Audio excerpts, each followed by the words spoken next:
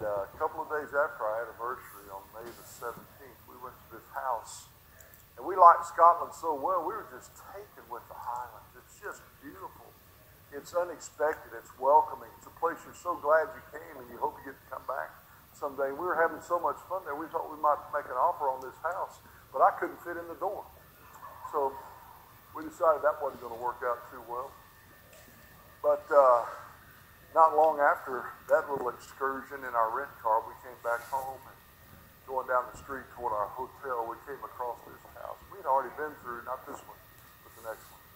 This house, we had been by on a city tour, sort of like an open-air taxi to kind of show us things. They did not say a word about this house. You know whose house this is?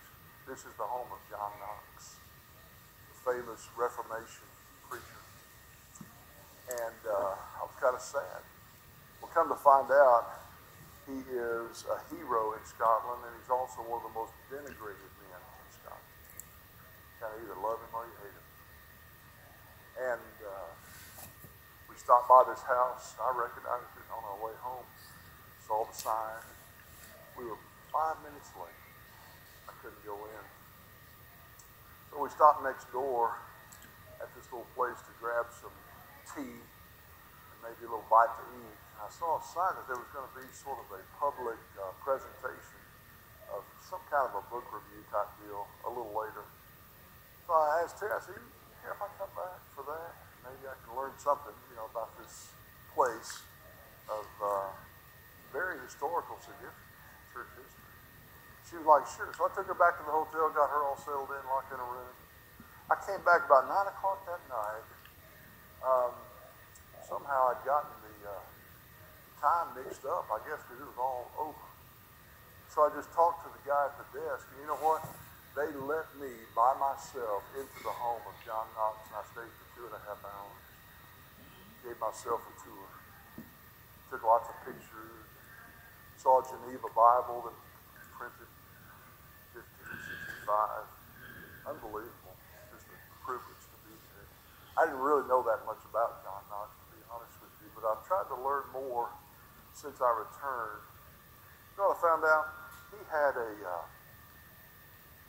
had a teacher who was burned at the stake. John Knox was a young man, and this man's name was George Wishart. Not sure about the pronunciation. It's Wishart. And Wishart was a very well-loved preacher in Scotland who believed this was the problem. The Roman Church held control. It was almost a control thing. They were in control of men's souls. And they could literally say to you whether or not you're going to be, saved or condemned after death. So they had, a lot of people really feared that, felt manipulated by that. And Wishart, under the influence of Zwingli and others, Luther and Calvin, Wishart was teaching that salvation comes through Christ, and the only place you need to go to find out about Christ is in the Scripture. And so as he taught this, he became very popular in Scotland, except that one of the cardinals arrested him.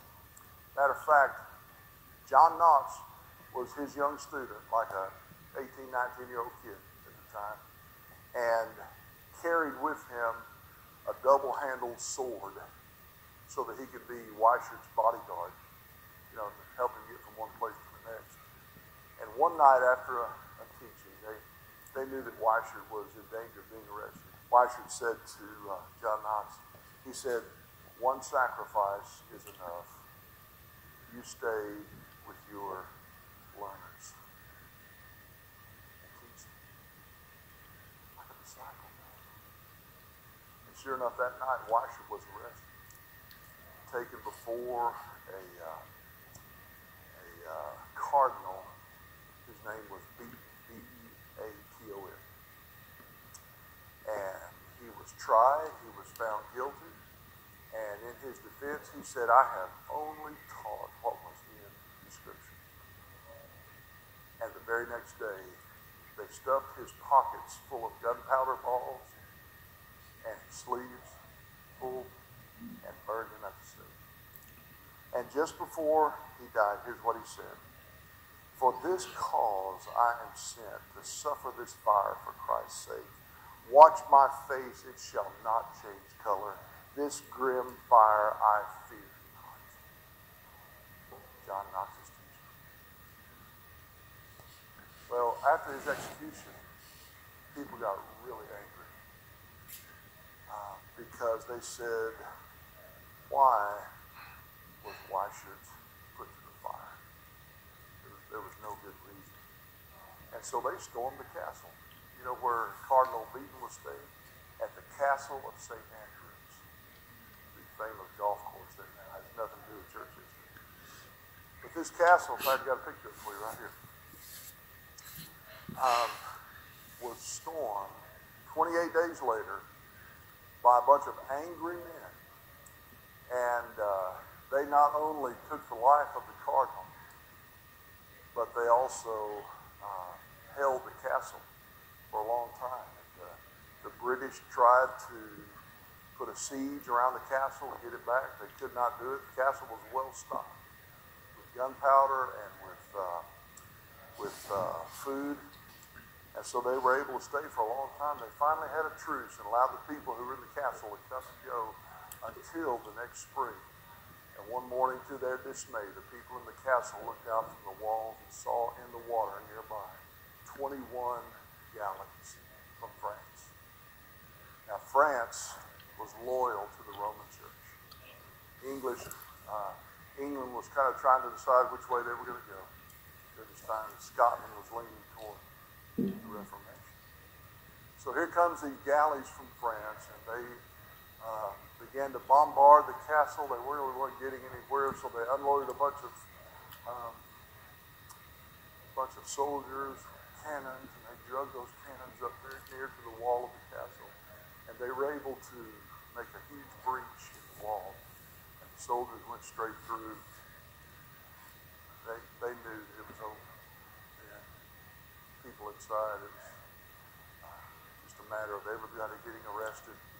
The aristocrats and the noblemen sort of got a cushy sentence, and the lowest people in rank were assigned to become slaves in the galleys. Have you seen the movie Les Miserables, where Jean Valjean was in the galley, rowing those huge boats? A typical galley had about 300 slaves pushing the oars. 6 men to an oar, 25 on each side. And up and down the middle was someone who was yelling and screaming at them, whipping if they weren't, pushing the oar sufficiently. Not only that, they tried to force these men to convert to Catholicism. They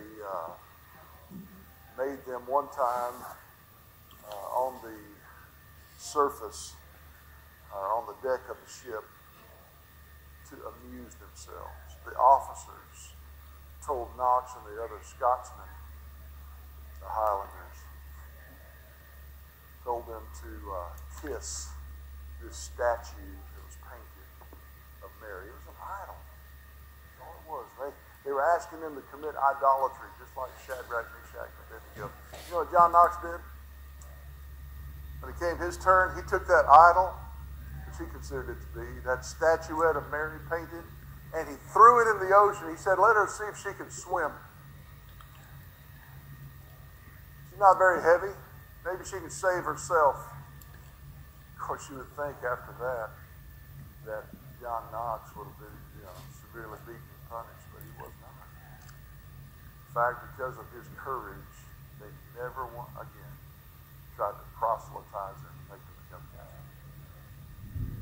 Not long after that, John Knox got so sick that his men surrounding him thought that he was surely going to die. And he didn't think he was going to die, but they did. And one day, James Balfour lifted him up and let him look out the boat because they had parked the boat a second time near St. Andrews. 2 trips they'd made to Scotland while he was in the galleys. And they said, John, do you recognize this place? Because this was his hometown. And he looked out that boat and he said, yes, I do. He said, I see the steeple of the St. Andrew's Church, and that's the place where God first opened my mouth to preach for his glory. And he said, you may think that I'm not well and that I'm weak, but I declare it to you that before I die, I will preach to the glory of God again in that very same church. And he did.